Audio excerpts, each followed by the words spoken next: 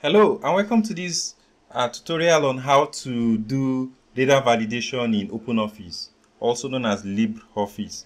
So I want to be able to specify these as list of entries that can be dynamically picked in this cell. So in Excel, you will do that by going to data validation and list, right? So in OpenOffice, you go to data and then you will see validity. So that's the equivalent of data validation in OpenOffice. And then I come in here, I can set, do I want it whole numbers? Do I want decimal, date, time? So these are the two I want to demonstrate. If you go to cell range, which is the equivalent of list in Excel, and you are selecting the source of the list. So this is the source in my case.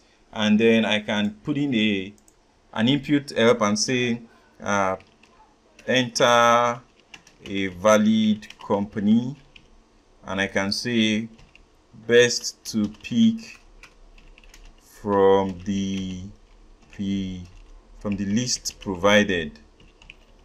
And for error alert, I can say, wrong entry, and maybe I beat a bit. I'll say, can't you read? Okay, and I do okay, and instantly, as you expect, now I have a drop down list and I can pick. Okay, so that's how the data validation in OpenOffice works.